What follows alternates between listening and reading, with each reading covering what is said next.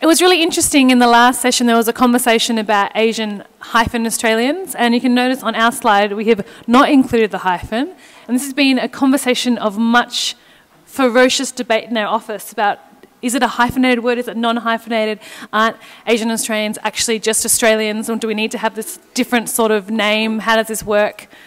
So we've gone with the non-hyphen on our slide today, but we can probably debate that. But I take immense pleasure in introducing the next session. As you can probably understand, we began as an artists association, so artists are the core of how we work. It's actually quite unusual that you get a contemporary art organisation of our size that comes back to such a clear artist-led and remains an artist-focused organisation. The artists on the panel reflect quite diverse histories, and I think this is really important, that when we think about the term Asian Australian, it isn't something that is a singular definition. The word Asian Australian is associated with many different things. The people that identify as being Asian Australian identify with that term from a variety of different backgrounds, frameworks, and futures about how they think Asian Australians have a role to play within our very multicultural and complex society. This panel is also supported and facilitated by the Asian Australian Studies Research Network, who today is actually celebrating their 10th anniversary. Yay! I personally have had lots of friends and lots of associations with the group. It is probably one of the most active research networks of people that work across different strains of thinking, different practices, whether it's from health to politics to art. So it's been really quite an interesting debate that Jackie and the team at Asian Australian Studies Research Network have facilitated over the last 10 years. So I'm excited about today. I think it's really going to look at and refresh in response to the first session about when we think about Asian Australian and Asian Australian artists, how is that playing out in 2016 and looking towards 2017 and beyond.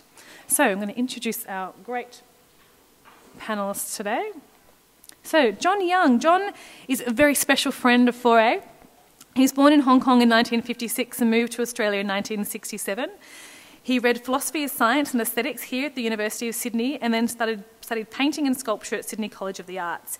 He has devoted a large part of his 4-decade career towards regional development in Asia and has participated in many regional group travelling exhibitions in Asia, including AsiaLink's Art from Australia.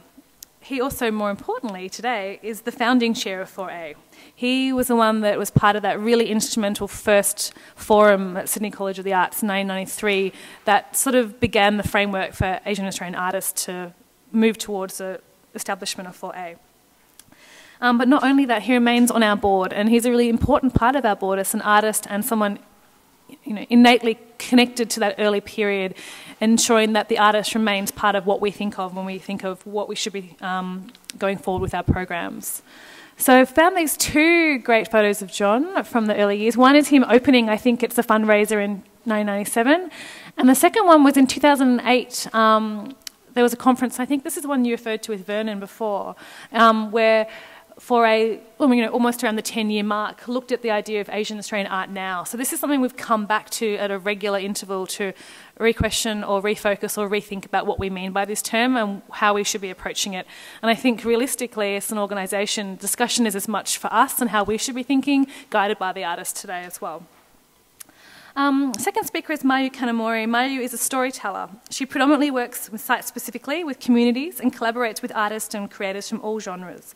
Born in Tokyo but based in Australia, her work sees her write plays, blogs and poetry, create installations, performances, documentaries, radio programs, and produce art projects and oral history programs and seminars.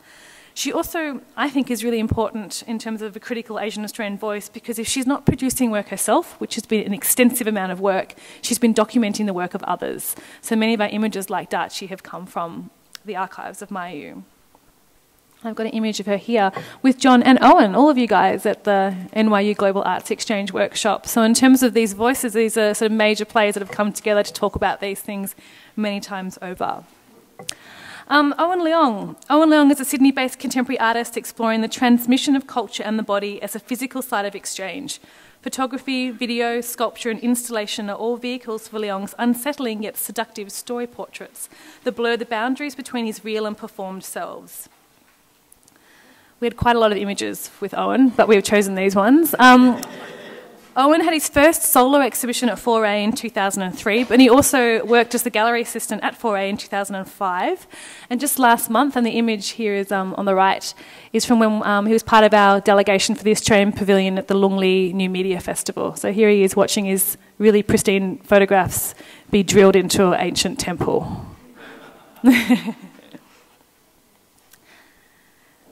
One of our last speakers is Abdul Abdullah. He's an artist from Perth who's currently based in Sydney. He and I actually moved here pretty much the same time. He works across painting, photography, video, installation and performance. As a self-described outsider amongst outsiders, his practice is primarily concerned with the experience of the other in society. Abdullah's projects have engaged with the different marginalised minority groups, and he's particularly interested in the experience of young Muslims in the contemporary multicultural Australian context. He's just become a family member of 4A, and earlier this year he received some funding to go on a residency, and he came in to chat, and I'm like, you have to go to Yogyakarta. So we organised some hookups with him and some of the crew, which you can see here. Here he is with his brother and Echo Nugroho in Echo's studio, and from that he developed a series of works, some of which are part of Jogja Calling, which we have on at the gallery now. Lastly, but not leastly, Professor Jacqueline Lowe, who is a member of the Australian Studies Research Network and personally has unwavering support of everything that 4A does. I think she's one of the first people to call me when I came up to Sydney, was probably in the doors pretty much a few weeks after that. And she's really interested in how we talk about and think about and theorise what Asian Australian mean and what that means to sort of a contribution to not only Australia but to wider Asia and internationally. She is an Associate Dean International for the ANU College of Arts and Social Sciences and Executive Director of the Australian National University Centre for European Studies. She's also the Chair of the Academic Board 2016 to 2018. Jackie is also the Adjunct Research Fellow of the Centre for Interweaving Performance Culture at the Free University of Berlin. Her research focuses on issues of race, colonialism, diaspora and the interaction of cultures and communities across ethnic, national and regional borders. So you have quite the expertise on the panel today. So Jackie, I think I'll hand it to you. Fantastic. Oh, sorry, one little photo of her here with some of the other Asian Australian Research Network groups who regularly have conferences that kind of discuss many of these and continue these discussions in a more formal context. Thank you so much, Michaela. Hi, everyone, and welcome to session 2. So let me tell you a little bit first about the Asian Australian Studies Research Network and how we work with our friends in so many other institutions, because as we're reflecting on 20 years of achievements, this, so much of what we do is, we stand on the shoulders of other giants before us, and the question that I'll be posing to all of us is, what are we going to do looking forward as well? But the AASRN was formed formally 10 years ago. So we're celebrating our 10th birthday alongside Peril, our partner magazine, the Asian Australian magazine for arts and culture. There's some flyers around doing a bit of a promo. We've got a birthday party coming up in Melbourne in 2 weeks and you're all invited. But this is a birthday celebration for the network, for Peril. We're also looking at a number of other affiliated associations. And what really comes through in reflecting on 2 decades of shared histories is just how much personal histories, relationships are wrapped up across these. And I know I've got lots of friends here who will remember the important role that Belvoir Theatre through Sharon Yin Lo did in fostering and supporting very early Asian Australian performance work that Performance 4A has continued to build on with Annette and so many others are in the room here. So the AASRN was formed 10 years ago formally, but we actually had our first meeting in 1999, around the same period that we started talking about a period of a response to One Nation and Hansonite politics of those in those days, which was very much targeted at Indigenous and Asian Australians against a very heated migration debate. When for many, many people of my generation of growing up at the beginnings of multicultural Australia, we were starting to feel very comfortable. Someone may ask about the bicentennial. Well, the bicentennial didn't bring up any of those issues because issues of Asianisation really were not there, much less there was a bit more of a resistance from indigenous communities, but there was no Asianization of a presence in that sense. So for that period of people of my generation growing up in Australia, we were beginning to feel integrated, and round about the mid-90s, late 90s, was a period of heightened racism when suddenly we felt yellowed and browned all over again. And that really brought together the solidarity platform called Asian Australia, hyphenated or not, or hyphenated and, I should say. And we also had a slash sometimes as well to add to the mix. So it was a platform of political solidarity. It was an opportunity for artists, for academics, for community activists to come together, to work together in solidarity, often with indigenous communities as well. We had ANTA, we had quite a number of other groups that we were working with, very much as a platform for resistance against an overwhelming culture of heightened racism is the only word I could put at that period.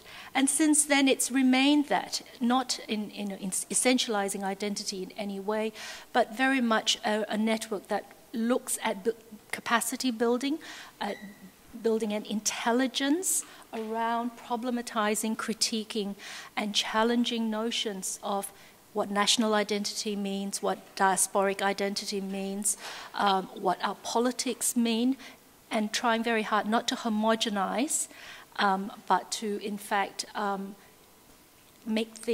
appreciate things in its complexity.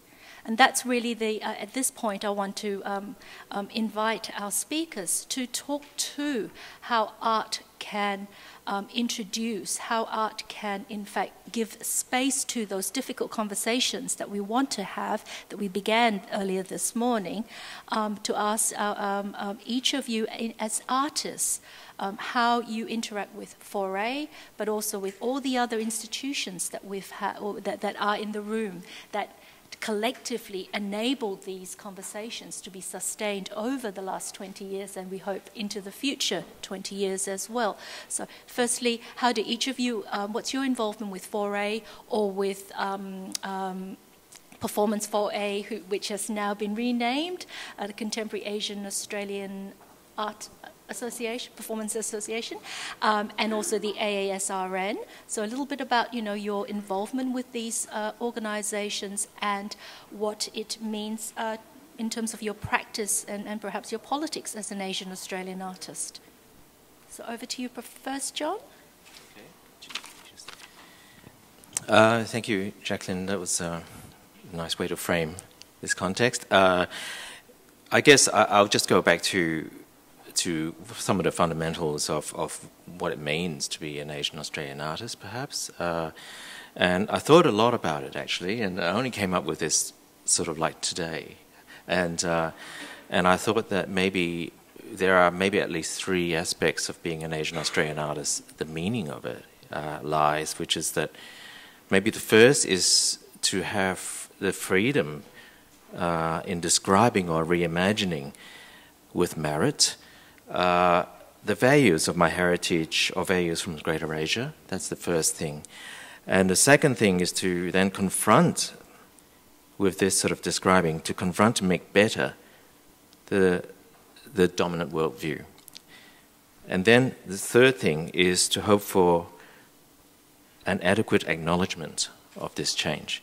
So for me, as an artist, these are maybe some of the fundamental things that I've faced over the 20 years with Foray that has changed, has really evolved, and it's not just because of the relationship between Australia and Asian migration. It's also changed because of the change in technology and the change in the media, especially within the art world as well. There's a huge paradigmatic change in the art world ever since Foray started in 1996. So I mean, it's very interesting that Lindy talked about the fact that, how she started, and I can really identify with that, because I think that the phases that went prior to 4A's opening certainly in the 80s, was postmodernism, and by the 90s it was sort of post-colonialism. And the thing is that in the 80s, there were only a few Chinese or Asian artists, but and as Lindy said, we really had to put a white face on. Basically, I contributed in a magazine called Art and Text and wrote about Baudrillard in 1981, and nothing to do with Asia.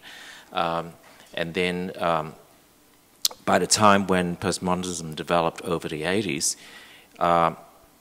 there was a turning. There was a turning because of, the politics, and at that stage, I really felt that there was a moment when I can really start looking at being an Asian Australian artist. And at that point, there were quite a few clinch-pin events, actually. One was within the art world. The first thing was in 1990, Asia Link started. And in 1991, John Clark did the great conference, which is Modernism and Postmodernism in Asia, which demonstrated to everybody who was completely, well, I was totally ignorant of, which was that there were modernities in Asia right from the start. So that, in a sense, technically should have shifted the entire discourse. And then, after that, of course, we organized other smaller events like the Symposium that on Asian Australian artists, looking just within sort of Asia and Australia. And of course, the first Chinese exhibition, Mao Goes Pop, came to Australia in 1993. So basically, all these events actually really gave us a huge sense of momentum to think that, okay, well, maybe there is a possibility that there could be a voice for forays for people, Asian Australian artists. As a result, in 1995, we got together, a few of us sitting around a room and started this. However, a bit from saying that, I really felt that the people that I was negotiating with in post-modernity in the 80s, as soon as I started looking at Asia, contemporary art and Asian Australian artists, I lost so many friends. I lost about half my friends, literally, because they were not willing to deal with the situation about Asia and Australia. And I must say that it's very strange how the whole thing sort of filters down from the north. Because Brisbane actually had the APT, people are much more naturally well-versed to the fact of accepting art from Asia. And then Sydney came along with, other events, and then finally now, you've even got museums here like White Rabbits that show Asian art, whereas Melbourne is still in quagmires of, not having anything to do with, really so much to do with contemporary Asian art, let alone they just did an Ai Weiwei show. But so basically, the situation has really evolved, and I think that the only way to really address the situation now, I think we can talk about that later on. I think that maybe I should pass that on to Mayu too. Thank you. Yeah. My name is Mayu, and I feel like I'm part of the family. I see all these people here that have changed the course of my life. So I didn't know I was an Asian Australian artist until I met Jackie Lowe.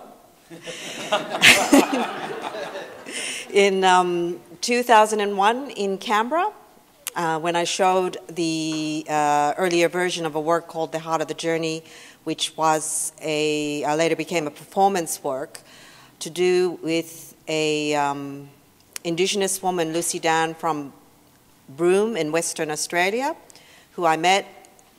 She found out in her adult life that her father was Japanese, who worked in Broome in the pearling industry.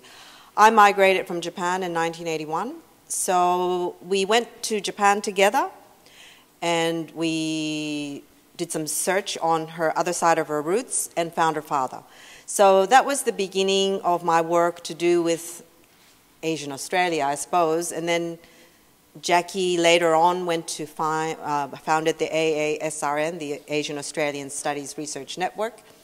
And from there, AASRN has actually philosophically as well as structurally in all sorts of ways influenced my work.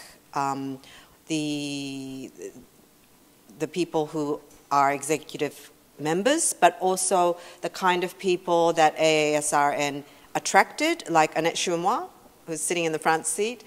Annette is executive producer of what used to be the Performance 4A. Now it is called the Contemporary Asian Australian Performance, or CAP.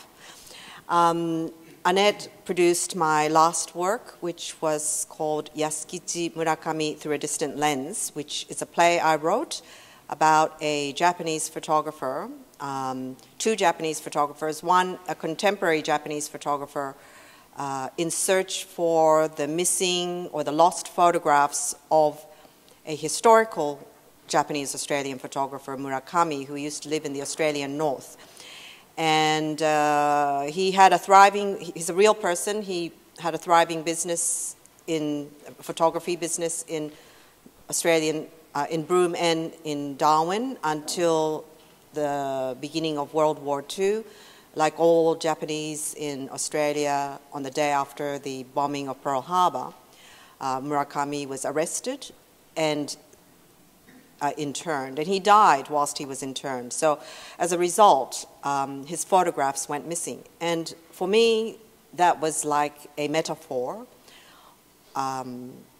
of the national collective amnesia in this country about the history of the Japanese, that many people think that the relationship between Japan and Australia began with the bombing of Darwin. As a matter of fact, the Japanese were here much earlier, and those lost photographs was like a metaphor. Anyway, it's a metaphor, and I think this way now because I've been talking to people like Jackie all the way through for many, many years, and many of my works have been influenced by and written by researchers, and so that's my connection. So my parents migrated to Australia in the 50s and 60s when there was still actually a white Australia policy, which only legally ended in 73. I was born in Sydney, and when I was growing up as a teenager, it was really during the height and the first rise actually of Pauline Hanson and her right-wing conservative political party in '96. So really, when I was growing up, I was surrounded by this politics of hate and fear in the media that was directed at that time towards Asian immigrants. I think she famously said that Australia is being swamped by Asians.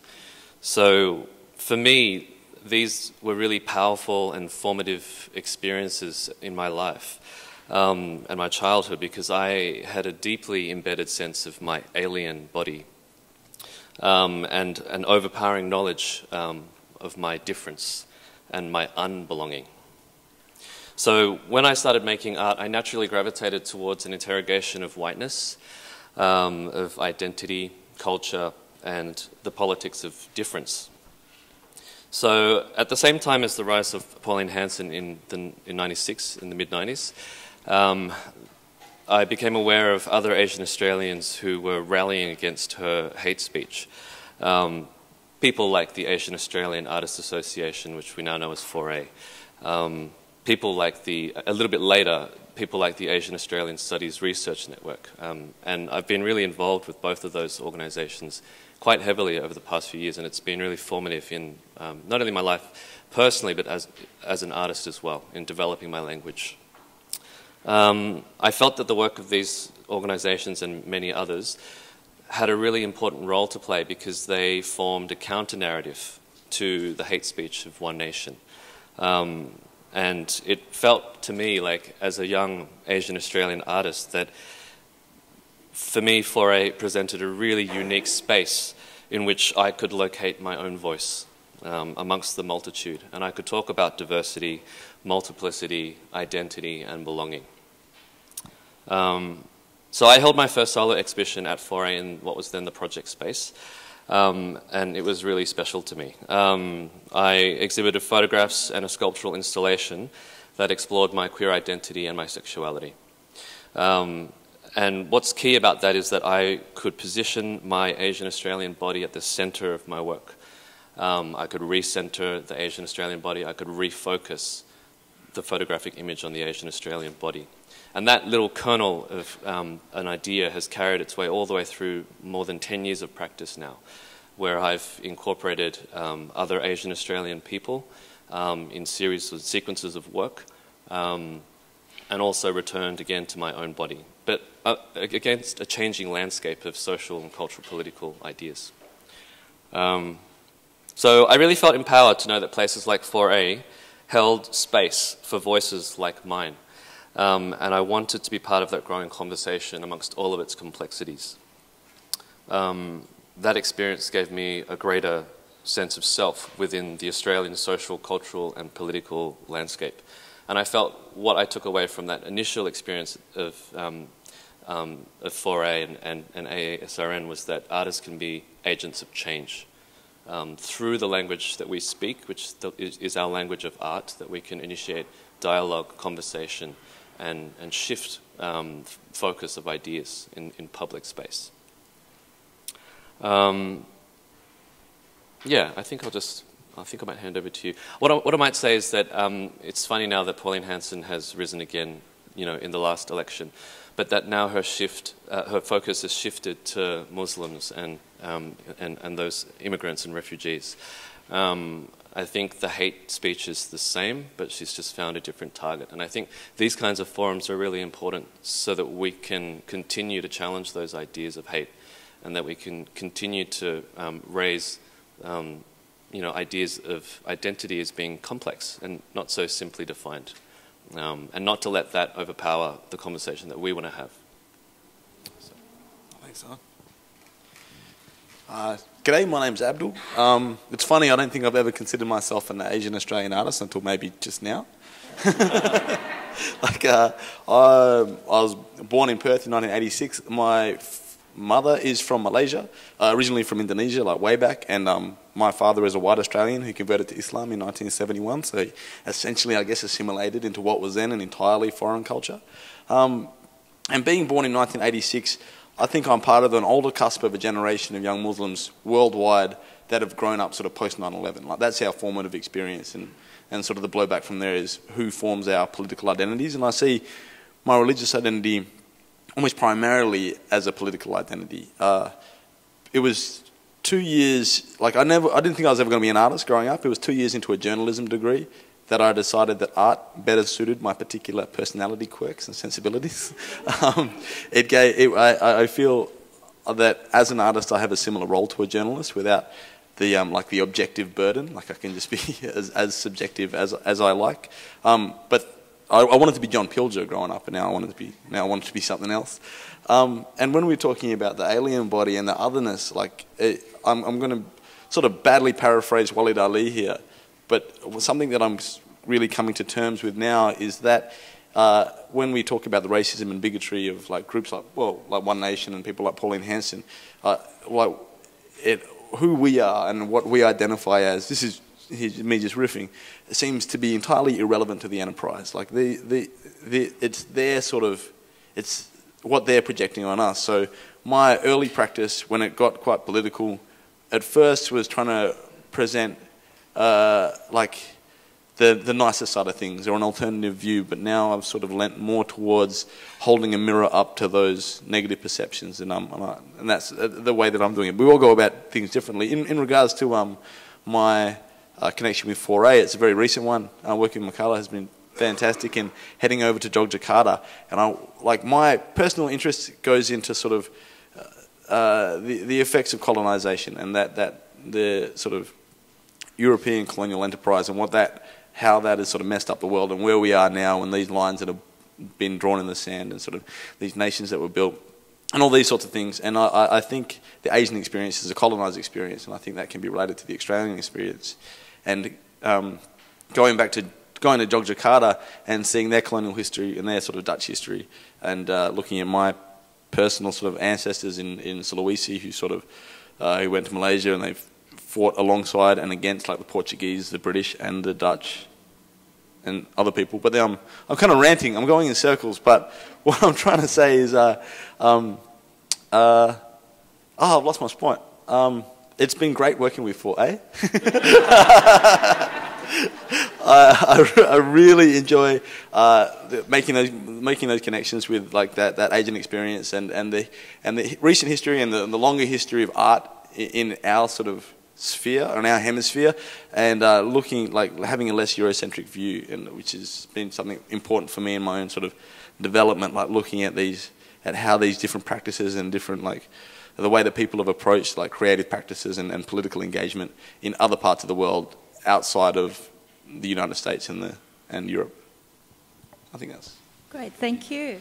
So I guess one of the things that I want, I began the session proposing that art gives us a space that allows difficult, complex issues to be raised, not necessarily answered, but to be raised at a time when there's very little space in the public domain for complex, big picture thinking, strategic, critical thinking to be sustained, and dialogue, reciprocal dialogue, where people listen as much as talk to each other, is sustained. And I wonder if art is one of those spaces that we do have left where we can have this kind of deep thinking and presentation of some of issues in its complexity. So that would be one proposition. The question to each of you would be that in your particular practice, what would be the one issue that you might want to raise as taking, in your practice, taking occupation in this space that you would like to introduce, and how would you introduce it? You might be in the work that you've already done or work that you are looking forward to doing. John? Thanks, Jackie. Great questions. First question of the big picture thinking is a very, very important issue, only because we do live in a plural society, not just a social area.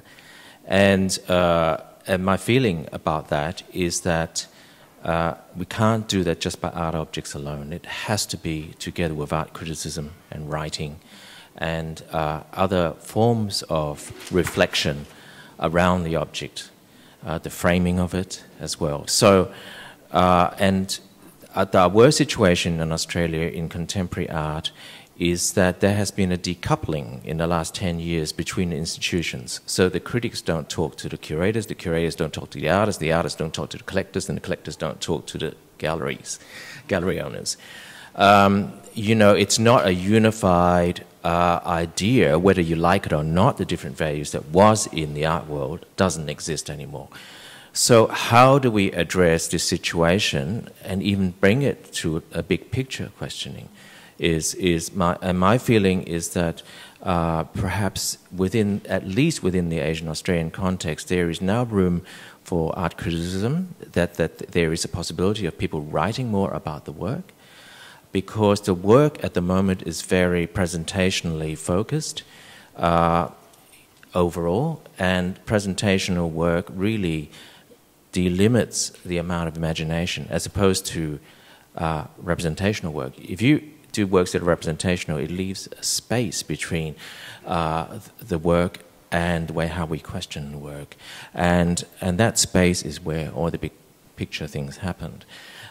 So my feeling is that is the case. The second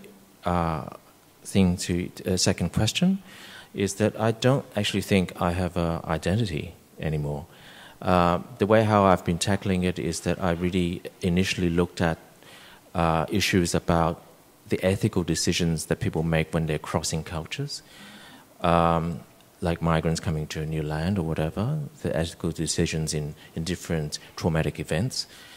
That would be one way of tackling my work, but the other is to, instead of looking at the horizontal side of the flatness of our art world, I'm looking in the vertical axis, which is the history. So I'm actually looking at the history of the Chinese diaspora. We've collected over 5 years something like 130 stories about the history of Chinese in Australia. And, you know, I'm involved in slowly making a visible proposition for all that together with other young artists as well. So, yeah. Sorry. There's two parts. The issue that you were discussing about art being the space where these complex issues could be discussed or brought into. So I've got two. One that I've been working up until now, and the second one is one I'm going to, well, what I'm working on now. So it's up to my last work, and my current work that I'm working on, it's made a bit of a change. So the first one, I guess being a Japanese Australian, the big thing has been the war. You know, the Asian Australian experience, the whole study, the whole idea, the whole movement is based on colonialist history, Asia being colonialized, post-colonialism, white people colonizing yellow people, that sort of thing. But as you know, Japanese were colonizers in the last war, the World War, so I don't fit into that. It's a difficult position. So that's been an issue, and I wanted to bring that up in discussion.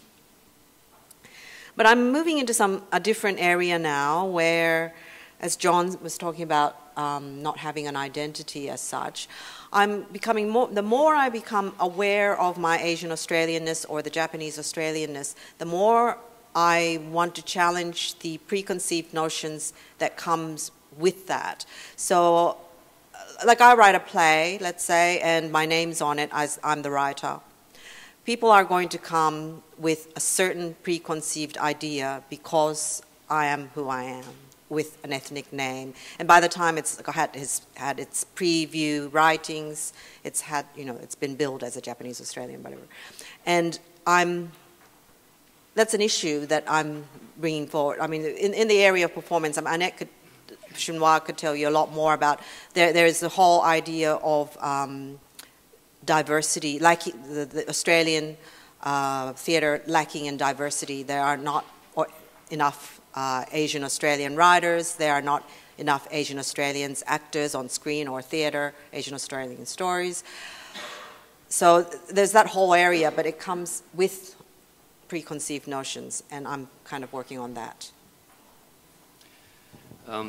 For me, the big space idea is the lack of representation in popular culture and media. So the generalized whitewashing of, you know, we all know about the films Hawaii Five-0, The Ghost in the Shell, where, you know, Asian characters have been cast in with white American actresses. That's just one example. But for me growing up, and I think it has shifted slightly over the last 10 years, there was always a lack of representation. So for me, the most important thing was, I guess, I was looking for my body. Where is my body in this cultural landscape? And so if you can't, I think there are strict guidelines and it's really rigid in popular culture as to what people are willing to consume or readily consume and what they want to see. So I think in art, there is slightly more latitude in what you can do, whether you're an artist or an organization, to open up that conversation. For me personally, as an artist, it was always about using my own body, which I was looking for, and opening up these fictional spaces to really bring attention to the energy of whiteness, the hegemonic power of whiteness, in the way that it has an invisible power over our culture, our bodies, the way that our bodies are read, perceived, desired, consumed. And so I started out with my body in my work, and I used prosthetics such as prosthetic contact lenses to accentuate my alienness. I used prosthetic wounds to draw attention to the surface of the body, to the skin as a surface, as a membrane that could be penetrated or punctured, and what would come out. And often in my works, whiteness would come out.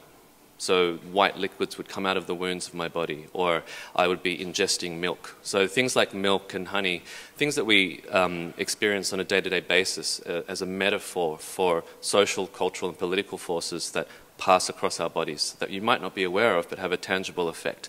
If you ingest them, their effect on you from the inside.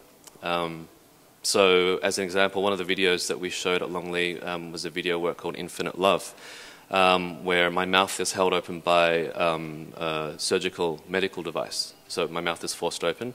I've sculpted a frozen heart made out of frozen milk. And as the heart melts, it drips whiteness into my mouth, which I can't close. And as the video progresses, there is a gradual progression to discomfort, and then it borders on a kind of violence that's enacted on the body by this white liquid that changes from a frozen to a liquid to another state. So it's about energy states and things like that. So I think I would like to address representation.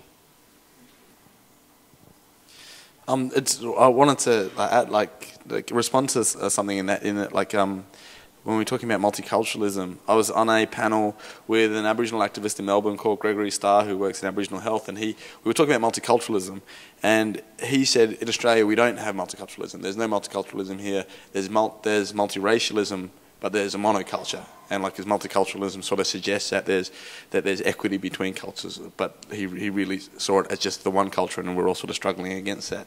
And I think that's that's sort of contributing to what you're saying. In regards to, I keep forgetting where I am, but when I was one of the reasons I stopped studying journalism and moved into art, because I felt that art was a more suitable forum for me to say what I wanted to say, is that I found as a young person, in my early 20s, no one really cared. If I railed on about something in an article, or at the time I was producing very bad hip hop, when I did that, it was either speaking to converted or people just weren't paying attention to it. But if I produced a photograph or a painting or a project like that, to me at the time it seemed magically that people would give it the time of day, and they'd sit there with it and they'd appreciate it with it. And maybe it was because I wasn't so forward in my own work, although often I was we have similar practices in that often we are our own subjects in our own photography, but people wouldn't necessarily make that connection, but they'd give it a whole lot more time.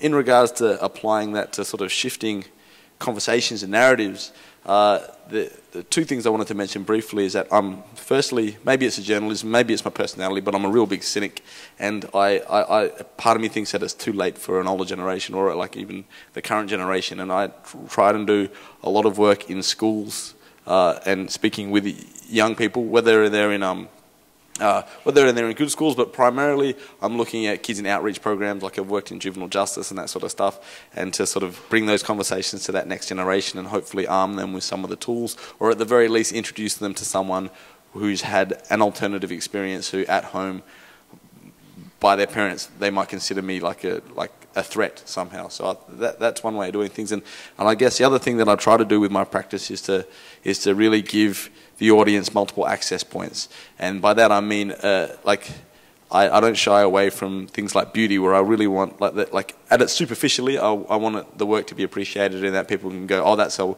well-made painting, or that's a well put together photograph or something like that. But beyond that, the more time you spend with a work, I hope to sort of offer clues to a bigger story, and the more works you see and the longer you spend with it, the more you're exposed to sort of my hidden agenda. That sounds a little bit shifty, but maybe I am. I'm trying to embed my ideas in them. One of the really interesting things of having all four of you here is that we know we've got such different diversity of experiences, of practices, also of generations in terms of, what were the kind of major turning points historically, socially, for that inform your practice. I wonder, though, for each of you, and don't feel you've got to go in on right here. You can mix it up. But who do you think who is your audience? Who do you produce art for? I'll jump in. Great. I'm not really prepared for the answer, but I've been asked this question a few times recently in the last year or so, and it should be a really easy answer, but it's really hard. Like when I'm producing work, I'm not thinking of necessarily the same audience that goes to the galleries that I show in, but I'm thinking specifically of the 9-year-old version of me who's sort of looking for themselves, or looking for themselves reflected in the way that you were talking about in popular media. Like when I was talking about that monoculture before, like you were saying, it's the Australian culture is reflected on like morning television and Neighbours and current affairs and like these sorts of that. Like that's Australia. Like that's how Australia is representing itself, and we're not represented in that conversation. So like offering that to that sort of generation. Mind you, I'm fully aware that I live in a bubble, and the spaces that I exist in generally, apart from when I work in schools and that sort of thing, it's for like a very left-leaning, very open, progressive audience, and a sort of. But yeah, we play to a whole lot of different things. So I don't know if there's an audience that I'm specifically looking for, apart from everyone. But yeah, thinking about that the kid. Well, that sounds funny, but you're thinking about the younger version of me. Yeah, just riffing off that kind of sense of lack of representation. I don't know if I have a specific audience in mind, but for me, it's about creating possibilities through my practice for myself, for my sense of self. And so, if someone encounters that work and it jolts something in them to sort of, even if it's like a crack, or like a lot of my work is about breaking up body language or behavioral codes. So there might be repetitious behavior, or it might be something slightly off about or unsettling about a body that might be constricted or pierced or something like that. And so it's just about a slight like glitch in a regular person's day, if they experience that work, that might cause them to take away a slightly different perspective of what it might be to be Asian Australian. I guess I don't really have a specific audience as such. Okay. Anybody else? Well, it was a frightening question, because I actually, to be really, really honest, I think I'm making work for wider Australia as opposed to international audiences. It seems like every work I've made, I've been trying to talk to wider Australia as opposed to the wider world. So it was frightening that I kind of realized that. So yes, but I do, during the stages of when I'm making it and I'm talking to people, I do have a sense of responsibility to the communities that I belong to. Whether it's the Asian Australian community, I feel responsible to be a voice, or the Japanese Australian community that I represent them in a sense of having a Japanese voice in the wider community. Or I'm also a photographer by trade, and like the last work was about photography, so I felt that I had a sense of responsibility to the photographic community. So that sense of responsibility does translate to making work.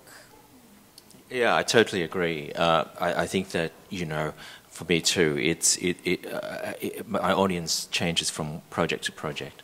I really believe that, for example, there are some projects within the sort of Uber art area, you cannot possibly talk about identity, because as soon as you talk about identity, it closes you off as just an identity artist, and they just don't think you're serious anymore, you know, questioning the sort of like big questions about art. So for that sort of context, there's no point in doing that, for example. So it's very rhetorical in a way in which we address these things, but of course, you know, we have a responsibility not just to the social now. We've got a responsibility to the vertical axis in time as well. So I think that, you know, you have to have sort of an imaginary audience that is not exactly going to get your intentions in the future, but at least they could you could provide parameters for them to think about the work in the future.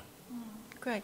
So what I'm hearing from all four of you is this negotiation between the kinds of politics of recognition that drives a lot of the work, and especially for both of you, I can hear that very clearly. Recognition and insistence on, you know, we're here, and we're naming and claiming. But I'm also hearing from Mayu and from John, alongside that also a sensitivity to the issues around responsibility and reciprocity as well. And it's a really interesting tension that, I mean, obviously it's not an exclusive one. I wonder, though, how that kind of tension operates within Australia when you're engaging with your community, as opposed to when you're showing or presenting your work internationally. And you've all had different kinds of international exposure, regional exposure. So does that change? And does your sense of being Asian Australian, as opposed to being Asian, if you're in Asia, say, as opposed, because I know Owen and Abdul have been in China and Indonesia very recently, and Mayu obviously floats between, and you in Hong Kong. So, you know, are you then Japanese, Chinese, Hong Kong, when you're in those places showing and creating art?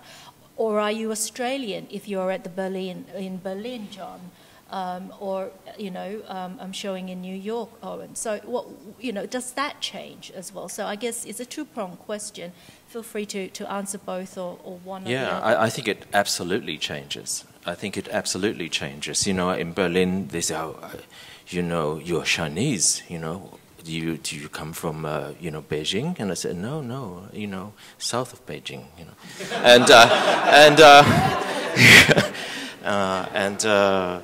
You know, they have no concept of Asian Australian, you know, and if they do, there's a sort of, in a way, there's a sort of a condescending attitude that, you know, like you're sort of this minor artist from this minor country doing this minor work, you know. It's really,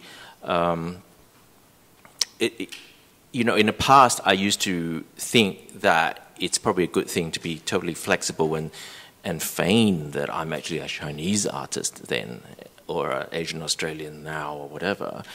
But that is in a way why I have also decided not to define myself, that I've really concentrated on work that are transcultural, and it's really about the ethical decisions that people make in the cross cultures. You know, it's a bit more applicable in a more general sense.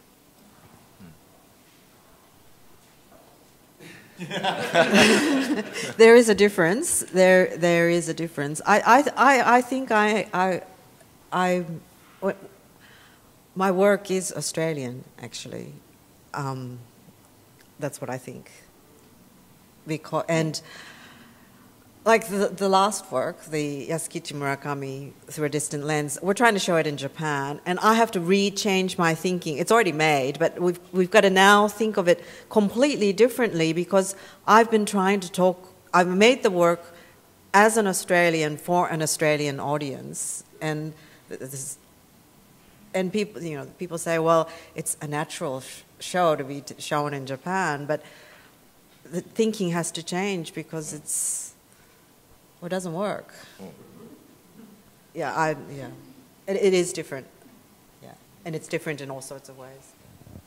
I think it's really interesting that before Michaela was talking about, and we were all talking about the hyphen or the missing hyphen, and I think it's been a really interesting conversation that's happened over many years actually in Asian American studies and also Asian Australian studies, because different people think many different things, and I think it symbolises for me the fluidity of our identities, because sometimes if I want to foreground something particular in my work, I will say that I'm an Asian Australian artist.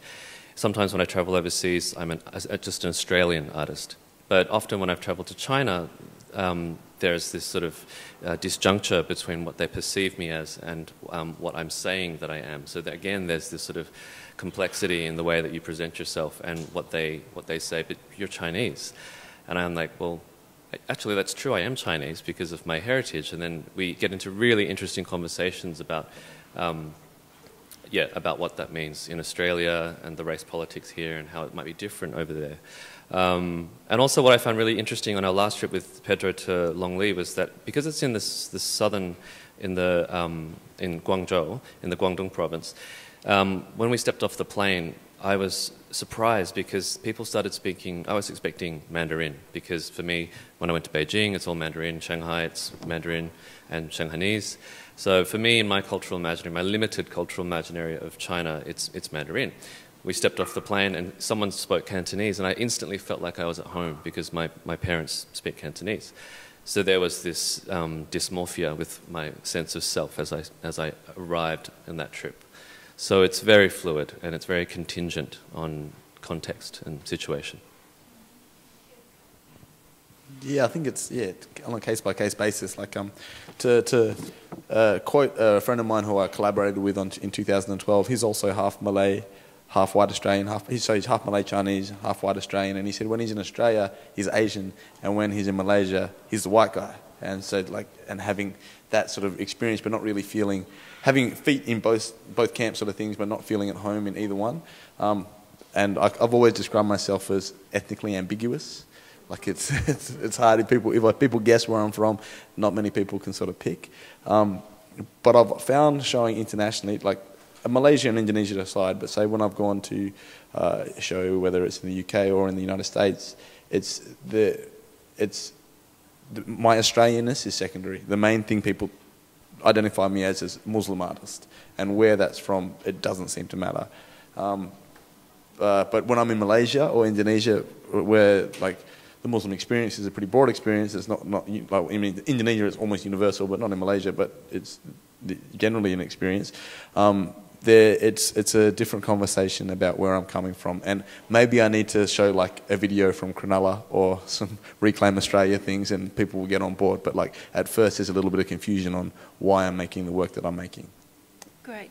So what's really interesting is that when you first started the conversation, the logic behind it, or the kinds of implicit suggestions, was that the art was as minority or visible minorities creating art for a predominantly white Australia. But as the conversation has gone on, what I'm getting a strong sense of here is really that while that may be one position, there are other positions and other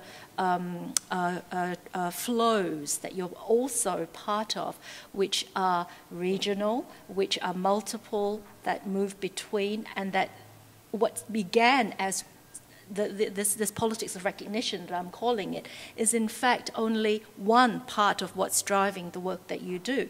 So in some cases it's an interest in humanitarian ethics, the sort of thing that John and Mayu's work around reconciliation of different kinds of difficult histories. In your case, Owen, I'm hearing a whole lot more in terms of the positioning of the diasporic histories, and with yours, Abdul, being part of a global Muslim art movement. Or cultural reassertion. So I'm wondering how you feel about that notion of global Asia art in relation to this then.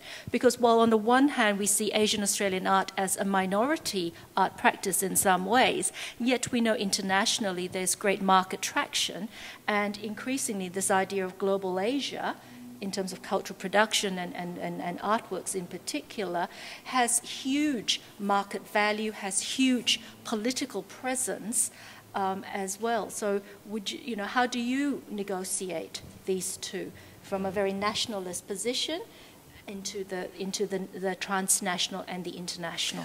Just going back to your question about the way in which we define ourselves, and the problem with the notion of the marginal artist is that it's completely institutional capital now. It's got nothing to do with, it has obviously got to do with a lot of artists on existential questioning, but it's completely institutional capital. So it forecloses a lot of the issues, wider issues that artists also need to question, And we're in a situation in contemporary art where the merit-based idea of art criticism has been substituted by distraction, presentation, and probably, a huge sense of people turning it into social capital. You know, like, it's not really got anything to do with merit or any philosophical questioning. So this problem is you know, worldwide. It's worldwide, and but just also answering your question, trying to answer your question about the regional thing. You know, there's also a problem that we feel we belong to Asia, but Asia doesn't actually feel that we belong to them, you know? Like, I mean, I've had shows in China where people see me as totally Australian, and immediately I'm othered. You know, I can't even say that I'm a Chinese diaspora. It doesn't make any difference. So, so in that sense, you know, we're all very positive about the whole regional thing, but it's not necessarily the case when it comes to, you know,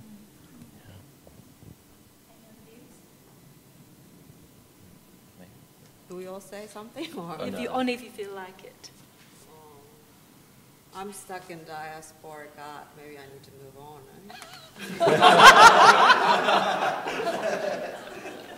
right? There's nothing wrong with what you're doing, Mayu. Absolutely. Well, this might be a good time to open it up for discussions and comments from the floor as well. Could I ask you, before you ask your question, to identify yourself just so that the panel knows you? Yes, please. The microphone? Oh. Yes, please. Thank you. I'm Kathy Monroe, associate of China Studies Centre. Given that we're talking about 20-year foray, contemporary arts, just from your perspective, how has the artistic impressions changed over time of its impression of the multiculturalism in the society? And next part, it's given that you're, how do you ensure, or in the future, how do you ensure that there is a long vision approach, the long vision approach to arts, and also the maintaining artistic freedom amid bureaucratic, administrative, and political constraint? Thanks, Kathy. I'll answer the first part of your question. I mean, because I was so influenced by what I saw as, you know, some of my senior artists that went before me, like John, like Lindy, all of the artists associated with Foray when I was in my formative years as an art student, as a young person. I've been really keenly observing as I grow up the generation below me to see what people are feeling and making and doing now. And my sense, having you know, met and worked with some younger artists these days, people of colour, young people are really much more savvy than I was when I was younger, and they have greater tools in terms of language, devices they can use to like change the conversation or question things that are directed at them. Yeah, it's a much more nuanced and complex conversation now that younger artists are engaging in, or even just on the street when, you know, the population is so diverse now that young people are having really different conversations. And I think that flows on into the art that's being made and the way it's being made. That's my response. I think like this is potentially the last generation of artists that is going to be able to rely on just having a nationalist identity, like an Australian identity. Like, by that I mean, again, maybe a little bit critical here, but like the idea of like the modernist idea of the Australian male painter who sells paintings for $60,000 in Australia, but it's not worth anything anywhere else. Like, I think that is like on the way out, and I think that artists are now going to have to participate in a more global conversation.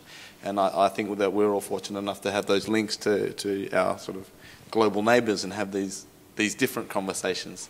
And yeah, I totally agree. I think people are getting more and more savvy. And one more thing, this is maybe on a market side of things. Like growing up in Perth, like we don't really have a commercial market in Perth for art. And because if a collector in Perth, this is my opinion, so it's not based on any scientific facts, but from what I've seen is that if people have the budget to buy work at a certain price point, they're going to come to Sydney or Melbourne to buy it. Like, they're not going to buy locally. And in Sydney or Melbourne, if they've got the budget now, I think we're moving towards, if they've got the budget to spend $60,000 or $70,000 on a work, they can buy an artist from anywhere in the world. So they go to like Basel in Hong Kong, they can go anywhere and they can get whatever they want. And I think that is how it's going to shift, in that we're going to people will start looking for things outside of the country, if that makes sense. I think that, talking about buying and selling, really, it's a very interesting point, because I think that that in itself has also changed. I mean, in the past, people buy artworks based on certain merits and certain sort of degree of lineage in terms of the way how artists actually have a dialogue with their past and so on and so forth. But now it is flattened to one level. The way how people buy, they buy off Instagram. Like, it is just social capital. There's nothing else to it than just social capital that they're buying some works for. Not everybody, but I think generally speaking, the market has really changed. And in a way, it might serve you guys. And I disagree with you. I think the white male artists, young white male artists selling at $60,000 will probably be the only person left in the market. Because they're always the last man standing, Like, and so, it's one thing that I've really had to face, that this ceiling, this financial ceiling, as well as the symbolic ceiling, when you get to the museological levels, the level of acknowledgement. Yeah. So while we're on the subject of white male artists, we've talked a little bit about, racialization of the artists. I'm interested in the gendering of the artists too. So, is there a power differential between female Asian Australian artists? Where are they? I've got Lindy, Mayu. Is there an issue is there a gendering differential in our little pocket of the world? I guess I'll have to ask you to answer, but I'd be really interested in the other artists, female artists in the room, for their comments as well. Well, I'm working on a project to do with the butterfly, I suppose, and that has to come into the picture. I guess Madame Butterfly, I'm sick and tired of the Madame Butterfly story. So I'm looking at that at the moment. And yes, it makes a difference that I am actually female and Japanese that is doing a project about butterflies. If I was male, that would be different, I would think. But, it's actually easier because I'm middle-aged.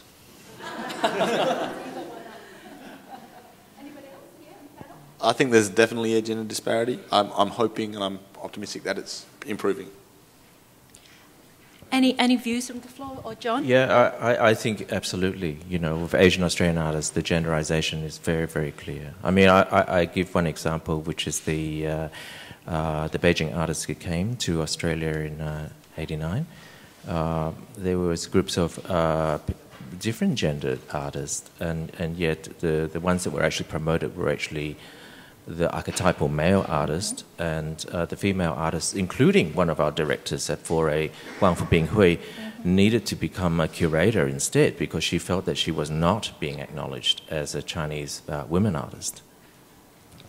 I'm looking for Lindy. I'd love to hear her views. Is she in the room?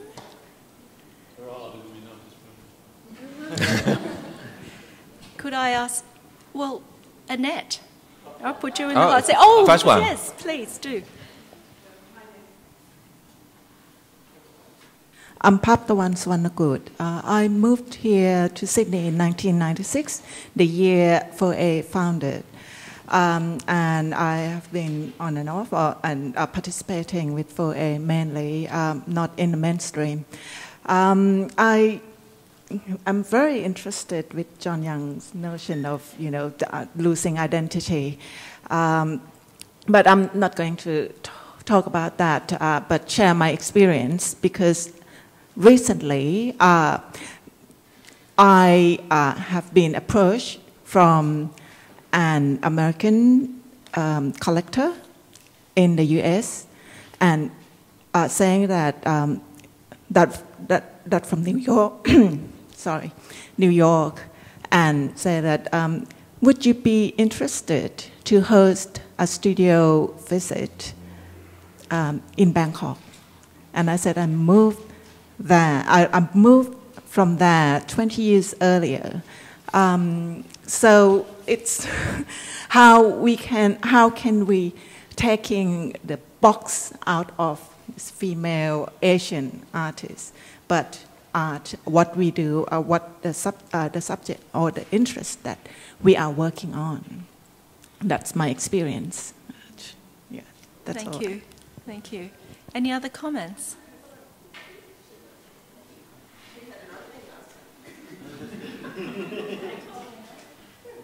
Congratulations. Do you want to comment? Yes, I'm Pamela. I just finished my master's degree at National Art School. So I'm a very young artist. So I'm not really looking into this sort of identity as a female or gender situation.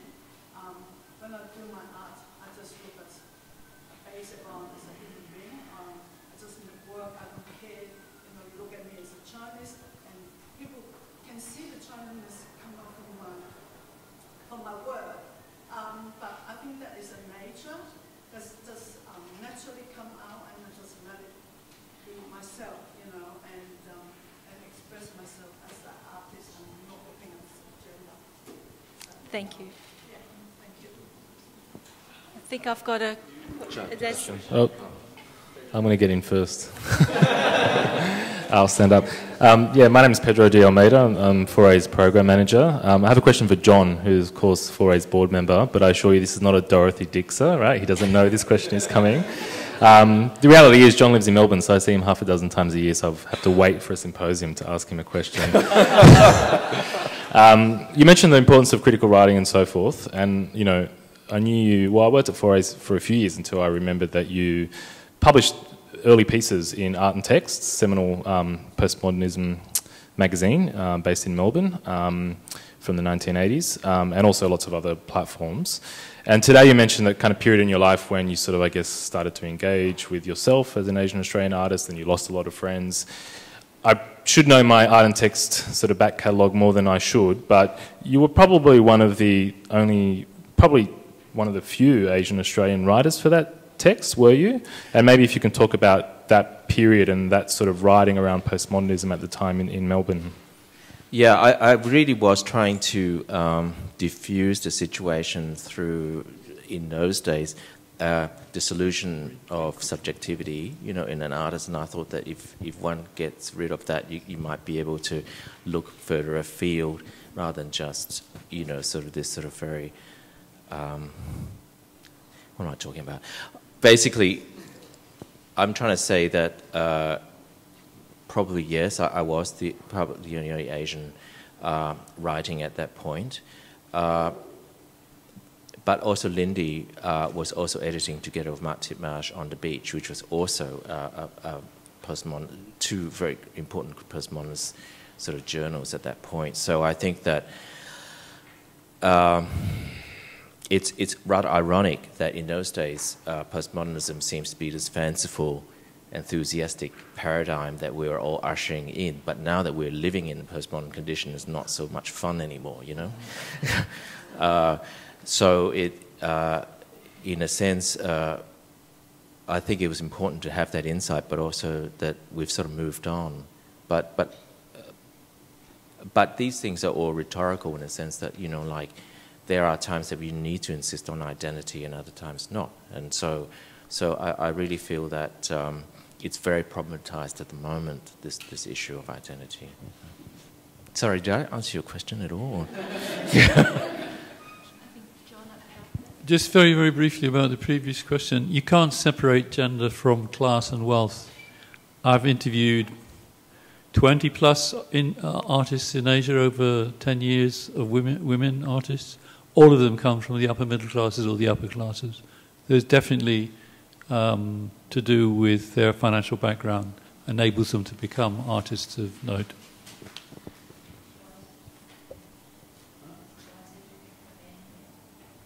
Because men are more socialised to compete with the status system and privilege to a bunch of women aren't strictly. I'd just like to pick up on a point as well. We talked about the glass ceiling before, and I think it's really important to recognise those issues for female Asian Australian artists. But there's also been a lot of talk recently in business worlds about the bamboo ceiling, especially through the work of Tim Soutphommasane at the Human Rights Commission. It would be really interesting, I mean, maybe this is also answering the end of your question, Kathy, about what can 4A do in the future, about maybe how we could address things like the bamboo ceiling and things that might be getting in the way of Asian Australians taking up positions of decision-making positions to sort of change things at an institutional level. That's just a thought that occurred.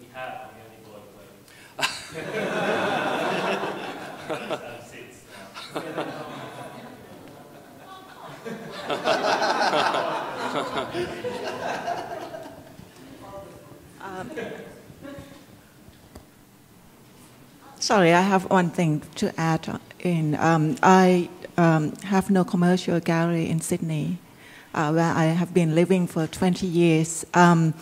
One experience that I had from commercial galleries after having looked at my work and the whole portfolio that I presented, and after overnight, and the portfolio came back to me and saying that, Paptawan, you are too difficult to work with.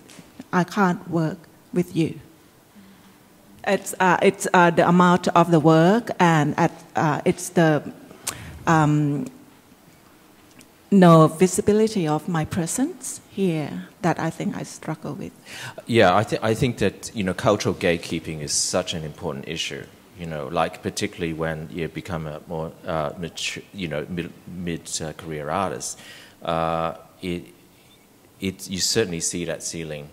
That there are people out there that are actually, you know, not explicitly, but there's a certain sort of agreement that, you know, you're sort of stopped at a certain level. And I really feel that this is why I really feel that it's important for the Asian Australian artist context to develop criticality, which is another position to increase the sort of like level of discussion and merit within the work, so that there's no argument that these works are actually of worth, you know.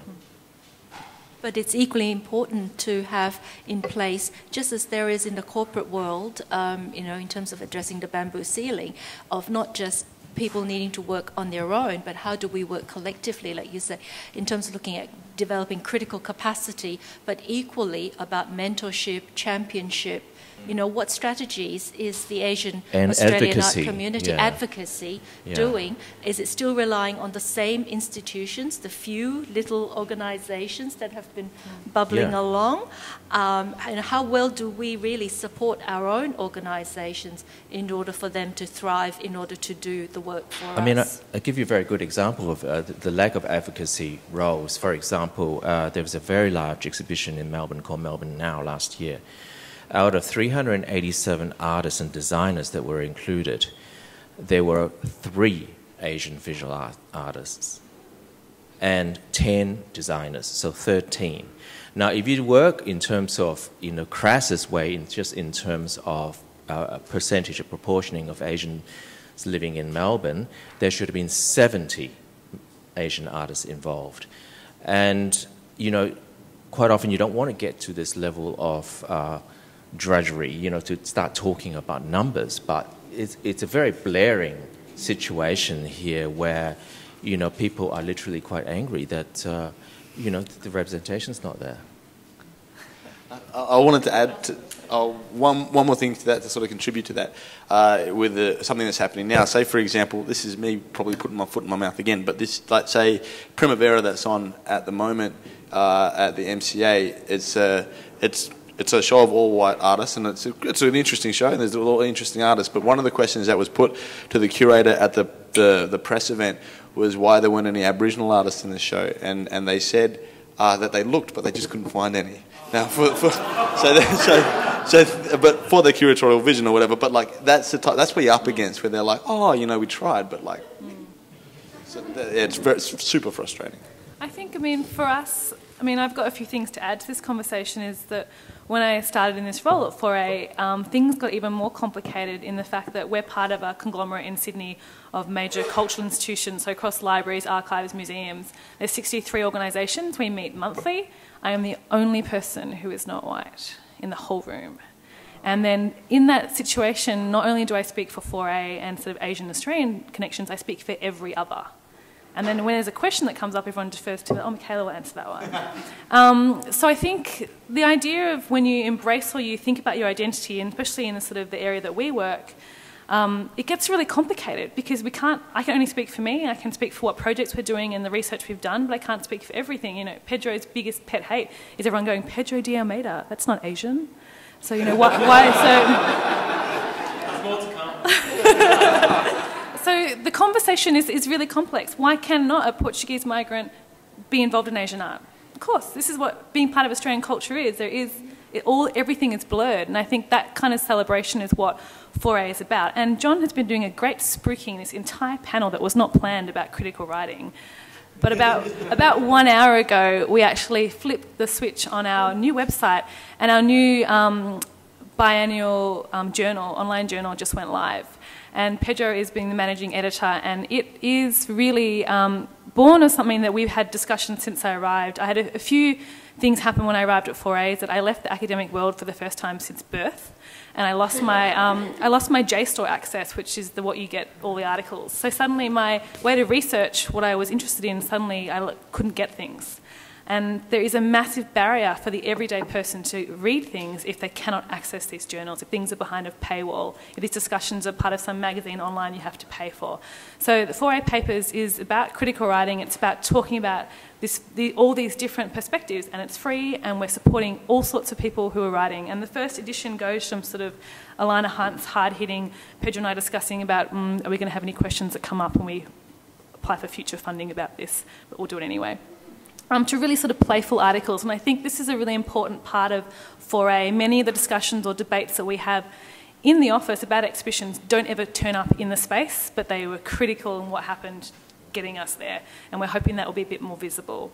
But thank you very much. It was really interesting, and I think it really underlines the fact that there is no singular Asian Australian. It is a really complex, shifting beast. So thank you for being so great.